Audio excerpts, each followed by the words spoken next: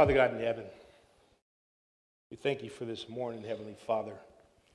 This morning where you've allowed us to come here and gather today. Fellow brothers and sisters in Christ, I ask right now that you would use me as a willing vessel to bring a message today I feel is inspired by the Holy Spirit.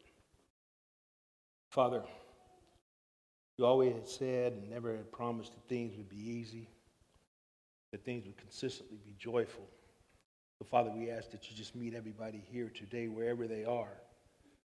Thank you for allowing us to lay our yoke upon you so that you can make our burdens light. Father, you're an awesome and great God, creator of all. Nothing's too big for you, so we ask that you just sit here. Allow this message to penetrate the hearts, souls, and spirits and fall upon the ears that can receive this message. Move forward from here. I ask that this message have the intention of giving you the glory. So from here moving forward, I ask that you remove me, speak to me. I ask all this in Jesus' name. Amen. Good morning, church. It's an honor and a privilege to be here today, as it's always an honor and a privilege to be here to spread the word of God. Today's not going to be an easy message for me, but it's one that I must give, as you heard in my prayer, as I felt it would be inspired by the Holy Spirit. Mark had asked me back in January if I would preach today on the 15th. And I graciously accepted it. But then a couple of months after that, as I was in prayer, as most of you know, those of you that know me, my prayer room is the steam room at the Lassa Club. I love that room. And if you listen to some of the prayer warriors that are in there, they say that's the steam room ministry.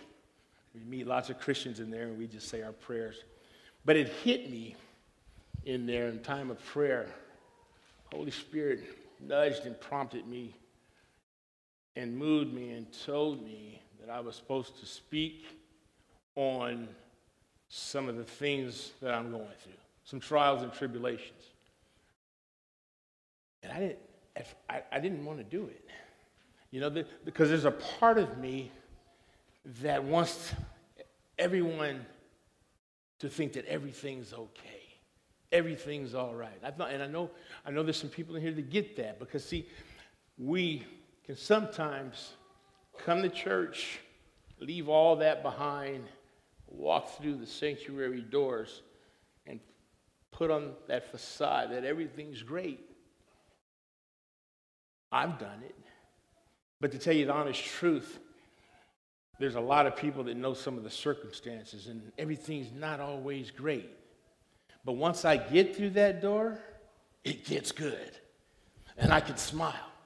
And it's just the feeling and the sense of the Holy Spirit that wraps around me and makes everything all right. So see, vocationally, I speak to a population of people where things aren't all right. There's lots of struggles. There's lots of trials. There's lots of despair. And it's a little easier to talk about those things when they wear that outwardly like that.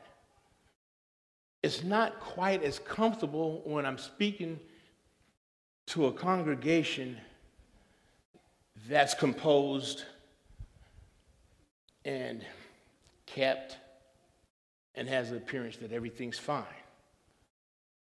But I know biblically it says there's going to be those times. So I know that's not the case. So if you would, join me in Scripture.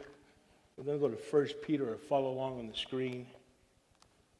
I'd like to open up with 1 Peter 3:15 through 16.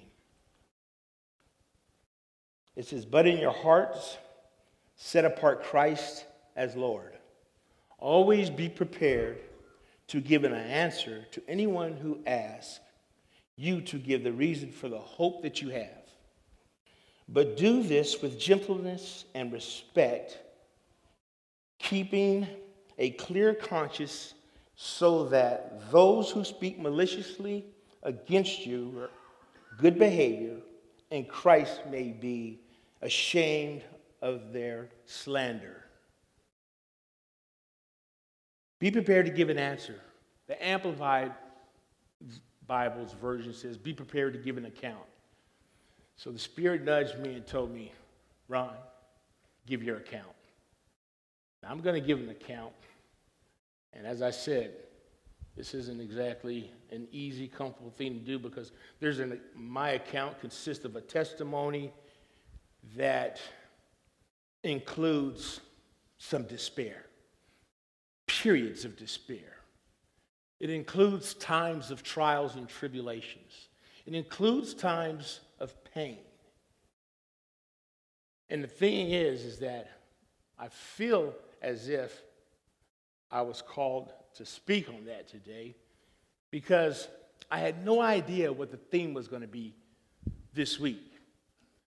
And miraculously so, as time moved on, I began to see that the theme was about community and the body of Christ. And that the direct parallel was, it's no coincidence. The Spirit knew what the theme was going to be. The Spirit also knew what these songs were going to be because those weren't planned. But we have those burdens. He says, cast those burdens down.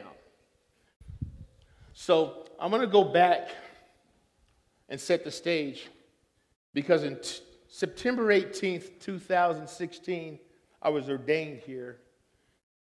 Be 3 days, it'll be 3 years. And I knew that that was the day that I officially answered the call. Or as I refer to it, got out of the bleachers and got in the game. And that was a tough choice because I had a very comfortable relationship with God. Felt He was there for me. And that everything was going good and that'd be enough. Why can't I leave it there? But that's not what God called me to do. And fortunately, I know that God doesn't call the qualified, but He qualifies the called.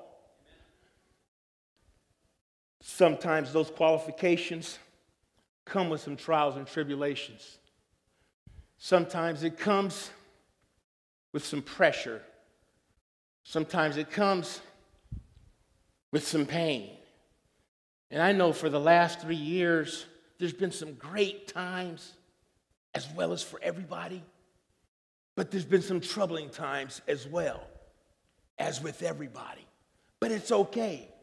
And I can stand here and talk about it because I know that I worship a great God, an almighty God that's capable of all things, miracles. There's nothing too big for God. The maker of all things, the creator of all things, the judge of all men, the one that spoke universe and earth into existence, the one that said, let there be light, and there was light. That's the God we serve. There's nothing too big for God. So these trials and tribulations, I get that. Before I move on, I have to make a confession. I'm going to let you in on a secret. Like I said, for the last 3 years, I've been ordained, and I've spoke here at Rabbit Creek 3 times previously. My sister-in-law is a pastor of the church. I've spoken there several times. I've spoken and brought the message at the church in which I grew up with. It was a Methodist church. I've spoken there several times. And any time that I've prepared a message, I've put on this robe. The kids got me this robe for Christmas. And I'm not quite sure how it became a tradition, but it has. But I put on this robe, and I sit at my desk and prepare the message. Well, I shared with my wife a couple of months ago. I said, Mark asked me to bring the message on September 15th. Her being a comedian she likes to be, she says, are you gonna put on the robe? I looked at her and I'm like, I wasn't even aware that she picked up on that. I mean, I didn't thought it was anything unusual. So I smirked at her and smiled and said, well, yes, probably so. So earlier this week, as I'm preparing the message, I put on my robe. See, it's a nice, big, soft, warm burgundy, my favorite color, warm, soothing robe. And so it just must put me in that zone.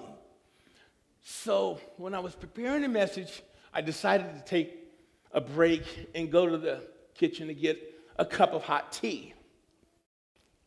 Aware that she knows now, I tried to do it more stealth-like. So I left my desk, passed through the living room, heading to the kitchen, and I heard this snide voice from out of nowhere say, "What you wearing?" All I could do was look at her and smile.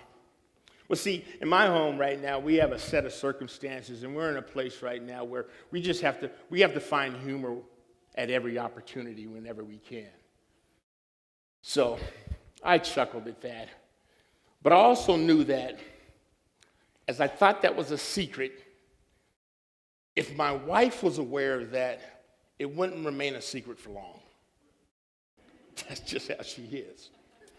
So I thought I'd share that with you.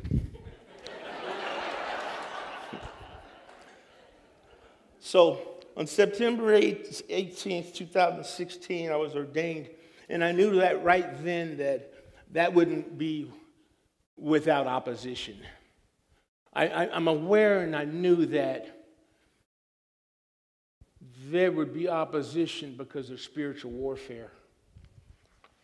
It says in Ephesians 6:12, "For we wrestle not against flesh and blood, but against principalities, against powers, against the rulers of the darkness of this world, against spiritual wickedness in high places." As believers in Christ, we're God's children, heirs to the throne. We weren't promised to be carefree or worry-free or trouble-free. Quite the contrary. Just as Paul was telling the Corinthians, be steadfast. You'll be persecuted. There'll be trials and tribulations. But you don't have to do this alone.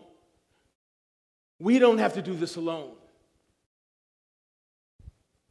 We have the body of Christ. We as the body of Christ, a community. Outwardly, we can do this together. We can do this through small group life groups and be there for our brothers and sisters in Christ. So in those times of trials and tribulations, just take it to the Lord in prayer. Take it to the Lord in prayer. Follow with me in Philippians 4:4-6. It says, "Rejoice in the Lord always." I will say it again, rejoice. "Let your gentleness be evident to all. The Lord is near. Do not be anxious about anything, but in everything by prayer and supplication and petition, with thanksgiving, present your requests to God." Let's take a look at that. Now this here is probably, as I was saying before, I'm firm in my belief. I'm firm in my relationship. And in 2013, I had been diagnosed with cancer. And it didn't shake me.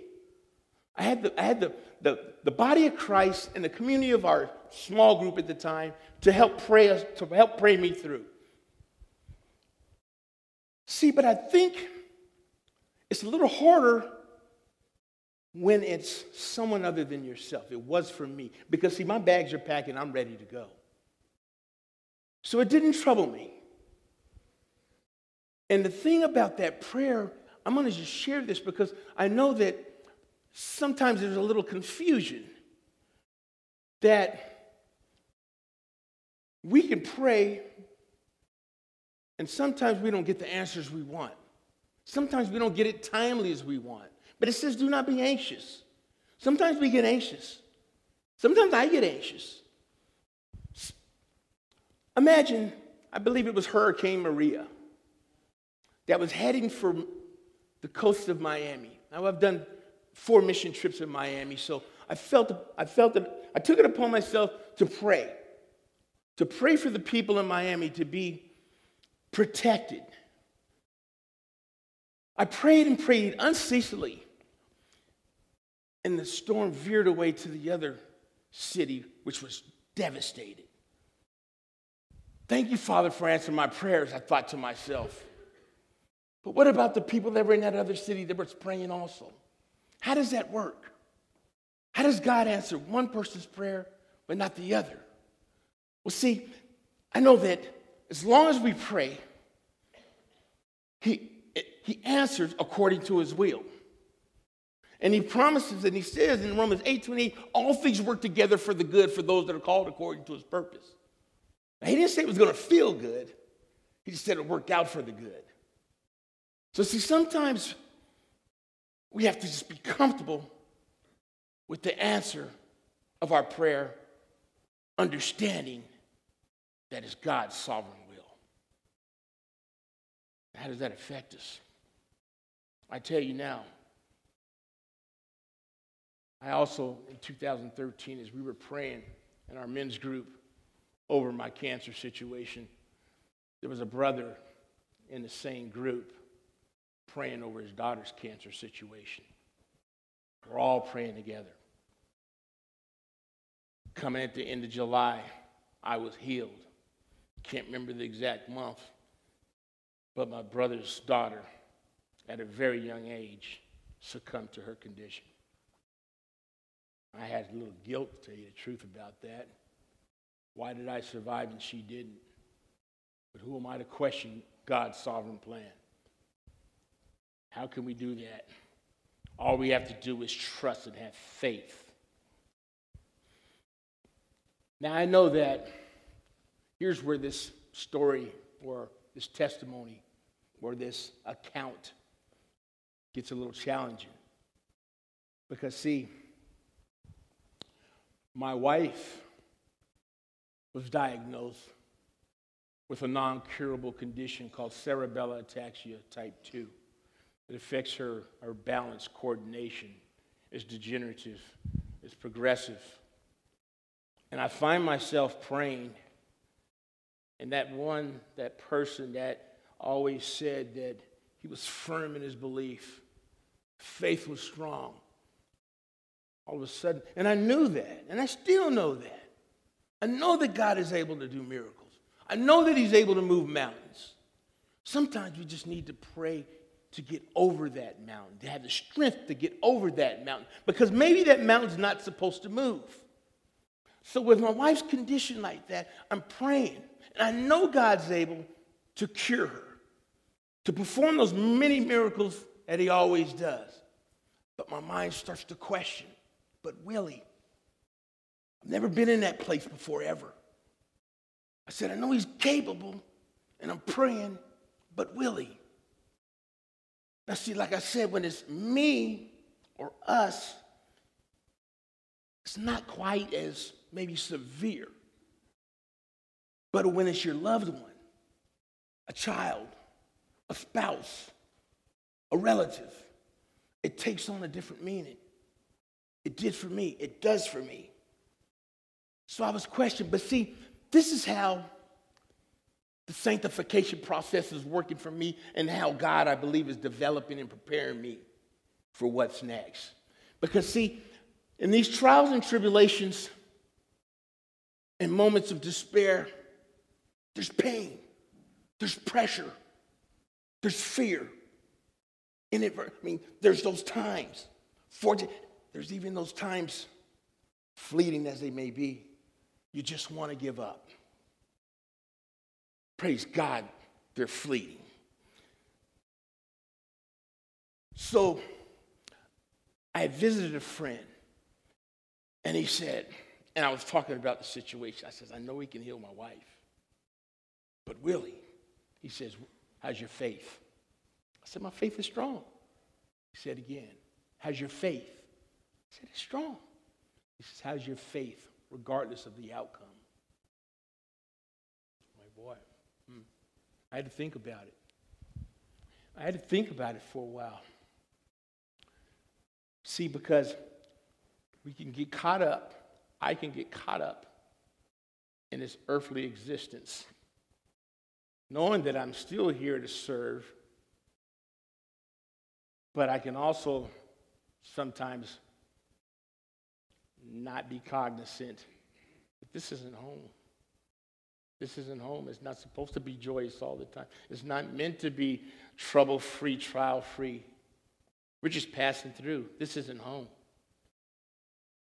So I had to say to myself, and I got to a place, and this is how we developed, this is how I developed, is that I had to shift my thinking and say that despite what happens, I know that all things work together for the good and that everything will be all right. Amen?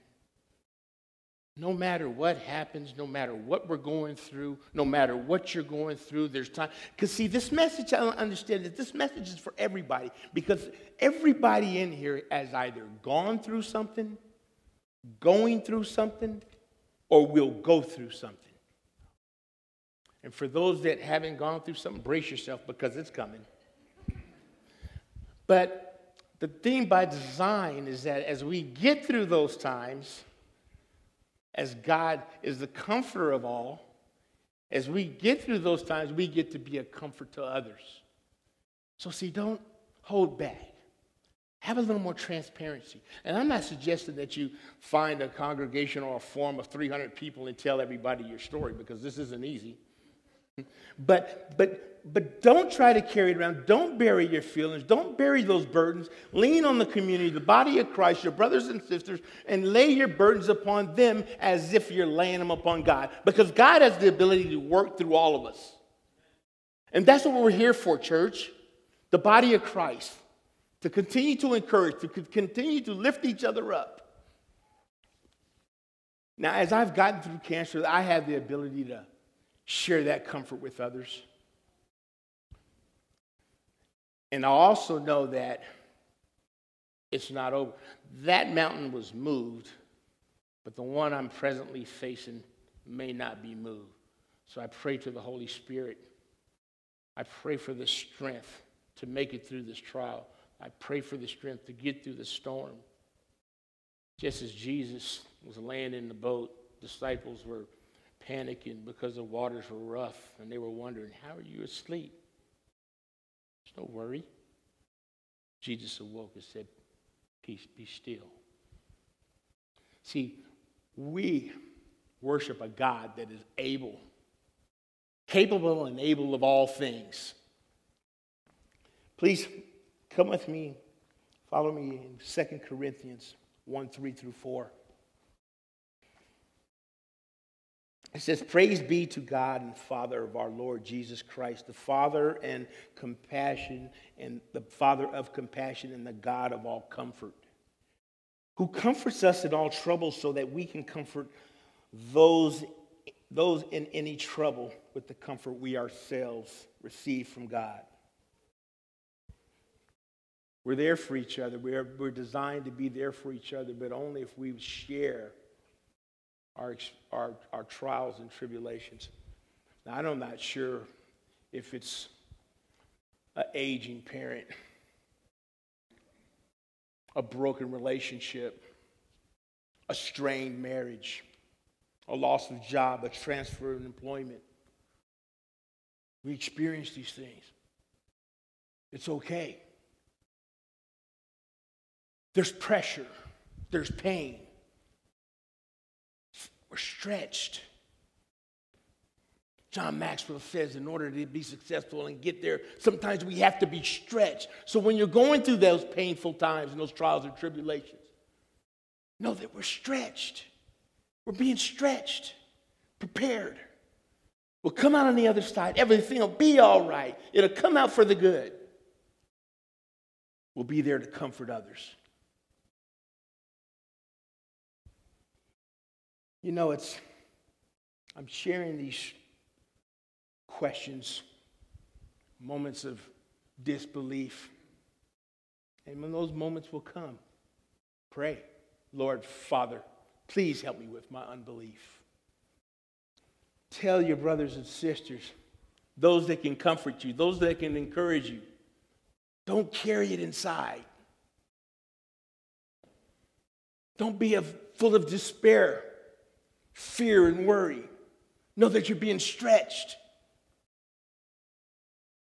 It could be intentional. God's got a plan for me. God's got a plan for all of us. I'm not sure what that is, but he's preparing us. He can use these times of trials and tribulations to get us stronger. You're being stretched. No matter how the outcome comes, you feel like you're falling, get up. Get up, keep going. As it says in James 4, count it all joy in times of trials and tribulations. Because perseverance produces character, produces patience, and on the other side, we receive the crown of righteousness. Amen. Church, we're the community, the body of Christ. I'm not sure what that looks like or what you may be going through, and maybe you're not going through anything at this time, but if you are, just fall on your knees and pray. Get the lesson. Get the value. We develop under pressure. You know, I look at this in this illustration. I knew when I was ordained that I knew that there was going to be some molding, some developing. I thought of the potter that takes the clay and forms it. He's not massaging it. He's forming it. And then once it takes shape, then what does he do? He puts it in the oven. Sometimes we feel like we're in the oven. Sometimes we feel like we're in the oven and just want to get out. Don't get out. Shadrach, Abednego. They were in the fire. King Nebuchadnezzar commanded his soldiers to put him in the fire. They opened up the fiery furnace and they were burnt. It was so hot, but he put them in the fire. And then the other guards said, "But we put in 3, but we see 4." God is with us. Jesus is with us. Don't be afraid of the fire. You're being shaped. We're being formed.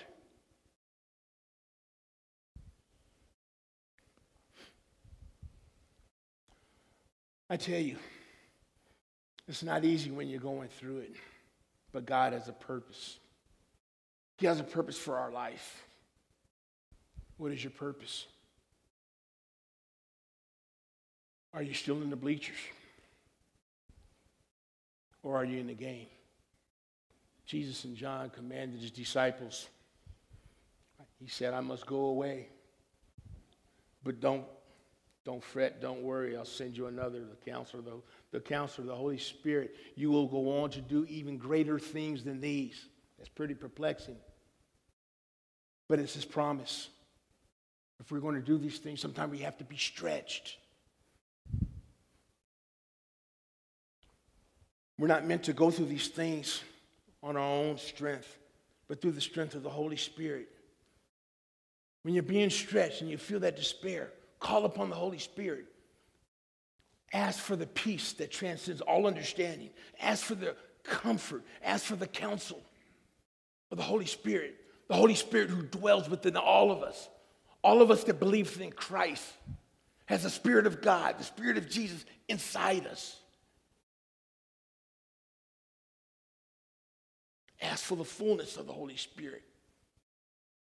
Because we're passing through. And it's important for us to continue to do what Jesus commanded us to do. Sometimes you go, as I go through this tribulation, and I wonder, well, is this for a purpose? What's the purpose? You know, we try to figure it out. I was raised up with this notion that, you know, being the man and being the head of the household and being the provider, I was supposed to figure it all out. That's how I was raised. I was supposed to figure it all out. I was supposed to persevere. I was supposed to power through. I felt as if I was supposed to do it on my own. No, we're not. We do it amongst, we do it with each other. We do it with the body. We do it with the community. We carry each other's burdens.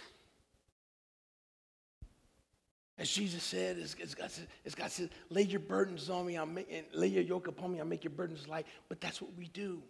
We do that for Christ. We do that. So as I try to figure things out, it's like, God, you try to ask for more details. Can I get a few more details? What's going on here? And then all of a sudden you might get another piece of the puzzle. But it's probably about a 10,000 piece puzzle. We just don't get enough to comfort us sometimes. We'll never get more than we can handle. But what I think I can handle and what God thinks I can handle are two different things, obviously. Because it's a lot. It's a lot, but I can stand here right now and claim victory. Because my God is a sovereign God. Capable and able of doing all things. Praise God.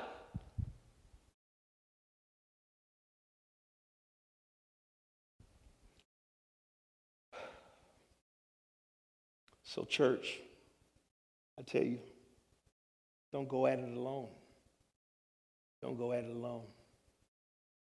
I know it gets heavy, but I'm here to tell you that everything will be all right. And I'm not here to tell you because I think so. I'm telling you because the Word of God says so. All things work together for the good. It's a promise. It's a promise. This life is but a vapor. We're just passing through. Please follow with me in Hebrews 10, 22 through 25. Let us draw near to God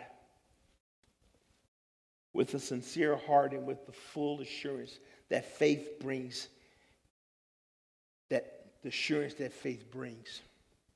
having our hearts sprinkled to cleanse us from a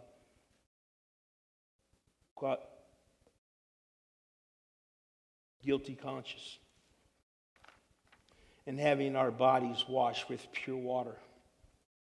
Let us hold unswervingly to the hope we profess, for he who promised is faithful. And let us consider how we may spur one another on toward love and good deeds, not giving up meeting together as some are in the habit of doing, but encouraging one another, and all the more as you see the day approaching. It's in the Word. It's there. We're to encourage each other. And I praise God and I thank God for my brothers and sisters that have been there to encourage me. The ones that have helped me avoid those fleeting thoughts of giving up. I praise God for those people. I praise God for my adoptive parents, Ed and Linnell. I know Linnell had said one time, she's like, I'm old. What else could God do with me? Well, he's doing a lot with her. She continues to lift me up. Ed and Linnell continue to be godly counsel for me. We need that godly counsel. Biblically, it says, seek out godly counsel. Whatever you're going through, sometimes we need that counsel. Sometimes marriages need that counsel. And if you do need that counsel, I suggest you find some Christian counsel. But we need that sometimes. It's okay. God has something for all to do. He can comfort us. He comforts us through others. I can tell you how many times my spiritual mentors, my adoptive parents, have counseled me and made me capable of counseling others. Yeah, I know.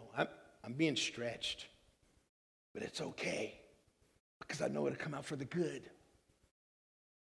And at a time where I may not have been 100% convinced that I'd be okay with the outcome, even though it wasn't an outcome I didn't want, I'm getting there. And sometimes we have to go through some things to get there. It's like practice. Sometimes you can't really get good until you get in a situation. And I praise God for it now. Because it's going to be all right. This is temporary. Because if I allow it to frustrate me, if I allow it to tire me, how can I serve? How can I have the energy and the mental energy and the ability to serve? We're here to serve. deny ourselves, pick up our cross daily, and follow Jesus to serve. We're in this together. Praise God. I'm going to share one other little meme, and I'm not sure who wrote this or where it came from. Somebody just sent it to me via text. And it says, sometimes you have to let go of the picture of what you thought life would be like and learn to find joy in the story you're living. Oof. Sometimes you have to let go of the picture of what you thought life would be like and learn to find joy in the story you're living. That's not easy, but I'm doing it. And I tell you one thing, my joy comes from the Lord. My joy comes from being here with fellow brothers and sisters in Christ, the body of Christ. That's my joy. You bring me joy. You bring me hope. My hope is built on nothing less than Jesus' love and righteousness. I've heard people share their testimonies. They know what I'm going through. They ask me, how you doing? And I'm like, well, okay. Because Mark once preached a sermon, don't just say good. Tell the truth. Sometimes I say, just good enough. But tell the truth. And then people share their testimonies. They share how they persevered, and it gives you hope. Don't hold it inside. Share it. Lay it upon your brothers and sisters. Lay it upon God. I'd like to close with the last scripture. I love this scripture.